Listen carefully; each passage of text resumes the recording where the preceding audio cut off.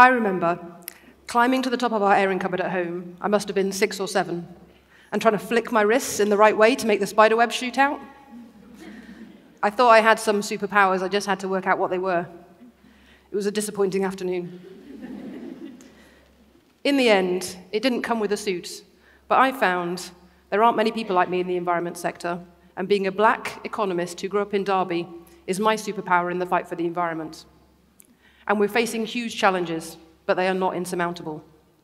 People have been working on climate change and nature restoration for years, and they know what we need to do, and they know the sooner we act, the easier it will be. And we're not talking about a few green sectors.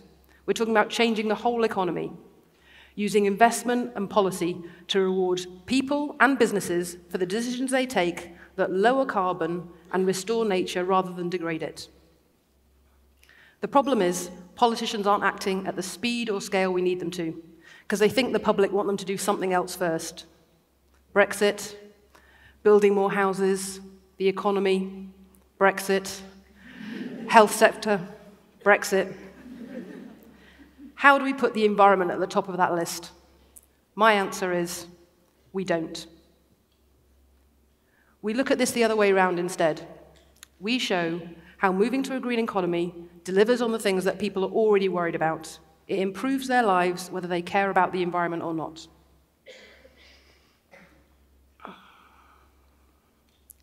We're at the point we need to have a very different conversation with people, because we need to make the case to rapidly move to a green economy at a time people are facing real economic challenges, and we can't ask them to put that to one side. And we need to make the case to rapidly move to a green economy at a time of rising populism, which says leaving the EU or stopping immigration will solve all our problems. It won't, but we have to give people real solutions instead. So what does my perspective tell us? I grew up in Derby, an industrial city right in the middle of the country, at the foot of the Peak District, some of the most beautiful countryside in the UK. And I started my career in regional economics, and I know the UK has got the biggest differences in regional economic performance of any economy in the advanced world. Wealth is concentrated in London, and we spend our time running the economy. That's the only region that matters. And that really frustrates people, and it's really bad economics. For too long, we've ignored agriculture and manufacturing, two of the most important sectors for the environment, that need to pioneer new ways of producing goods and food sustainably. Being an economist, I know that UK productivity has stalled, and the average weekly wage has not recovered since the financial crisis. That's a decade of lower pay, and that really hurts.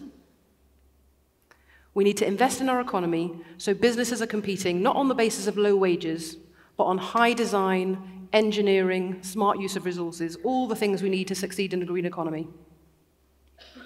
And being mixed race, I know the dangers of populism.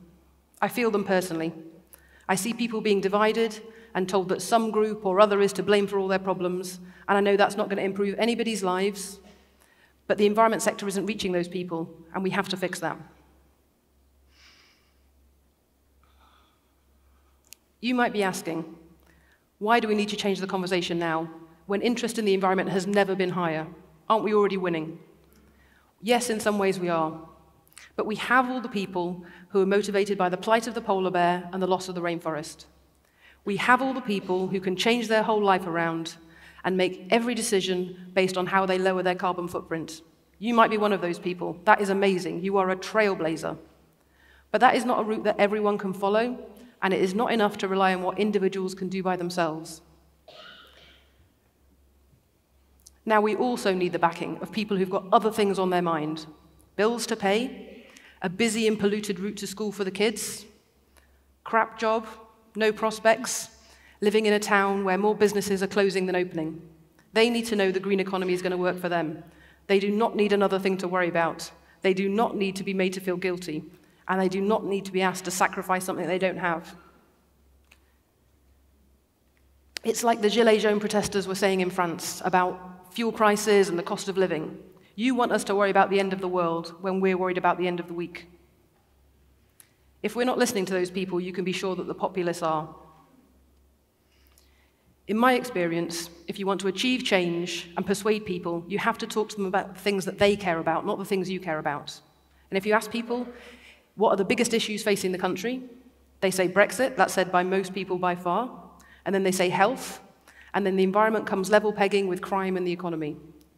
Rather than constantly trying to put environment at the top of the list, we need to show how delivering a green economy will improve our health and our well-being and our quality of life, how it will deliver better jobs, a better economy, and more opportunities. I'd even go as far as to say how it deals with the underlying consequences of Brexit. How does environmental policy do all that? We keep being told that it's going to cost too much to save the planet. That's not true. The best source on this is the Global Commission for Climate and the Economy. That's economists, former heads of states, and finance ministers. And they looked at all the costs and benefits of acting compared to not acting. And they worked out the investments we need to keep the planet within 1.5 degrees temperature rise actually improve the economy. And that was true globally, and it's true for the global south that really suffer if we don't act. And those calculations were based on the most prudent estimates of the cost and benefits, not counting all the innovation benefits and the cost savings we're likely to realize on the way. And it's the same story in the UK. The investments we need to make to move to a net zero economy will pay for themselves in jobs, opportunities, health and well-being. And that's just the climate action. It's increasingly clear we need to deal with climate and nature risks together. Species loss, habitat loss, climate change are all driven by the same broken patterns of consumption and production. If we get this right, dealing with climate change will help us preserve nature, and investing in nature will help us mitigate and adapt to climate change. The Natural Capital Committee in the UK calculated that every £1 we spend on our forests, our wetlands, our biodiversity, gives us £4 to £9 back in social and economic benefits. And I've said all that, and it's true, but it means nothing to most people. I get a bit closer if I start talking about the investments we have to make in our houses, our businesses, transport infrastructure, in our countryside, because those investments have got direct benefits for people as well as the planet. They mean less drafty houses, a less stressful and congested journey to work, less flooding, cleaner air. So is that going to convince a Gilets jaunes protester? No. It is not enough to say there's all this great stuff coming. We have to show how it's going to reach people. We can't have schemes for insulating your home and installing a heat pump and a solar panel, which are only accessible to people who own their own home. In the UK, renters have got 10% less disposable income than people with a mortgage, and they're the ones who need government policy to make sure their landlord insulates their home. We can't just talk about 210,000 jobs which have been created in low-carbon and renewable industries.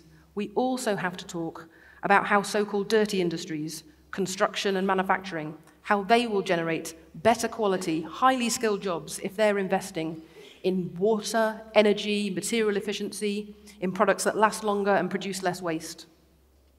We haven't even done the basics yet. We haven't even stopped supporting fossil fuels. The UK has got the biggest fossil fuel subsidies of any country in the EU. Most of those are tax breaks to oil and gas companies, which we should just stop, but some of it is more complicated. No politician is going to stop winter fuel payments to an old person who's worried about paying their heating bill unless they first put in place a retrofitting scheme so that person has a warm and comfortable home instead. No politician is going to raise fuel levy, and we know that's true because it hasn't risen since 2011. No politician is going to do that and really change the incentives for owning a petrol and diesel car unless they first put in place good quality, affordable public transport, a scrappage scheme so people can upgrade to an electric vehicle, and charging infrastructure, especially in rural areas, so people aren't cut off from the shops and work and college. And until that happens, the electric vehicle market doesn't take off, and we don't get the benefits of cleaner, less congested, more livable cities. The environment sector has to show it's on the side of people who need these solutions. We have the technical side. Now we need the social and economic policies to make this work for people. And this isn't just a moral preference for fairness. This is also about effective policy. Everywhere in the world is facing these same challenges. And businesses want to invest in the solutions in the places where government is really thinking about how to create the conditions for change and how to build widespread public support. The people side of this is not somebody else's job. This is our job as environmentalists too. The environment sector has to be right in the middle of a conversation about what kind of country we want to be and how our policies will really improve people's lives. The fairness of the green transition is not a nice to have. It is a thing that will make the transition happen or not. We will get stuck in protests if we don't make this work for people. If you're serious about moving to the green economy, like I am, you have to be serious about getting the benefits to the people who need them first. There is no way of delivering a change this big without doing that. So my superpower might not be to do whatever a spider can, but I can talk about the policies we need to green our economy in a way a factory worker in Derby and a farmer in Cumbria can get behind. My superpower is not trying to add to the list of things that people care about, but showing how the plan for a green economy is a plan to improve lives right now. Thank you.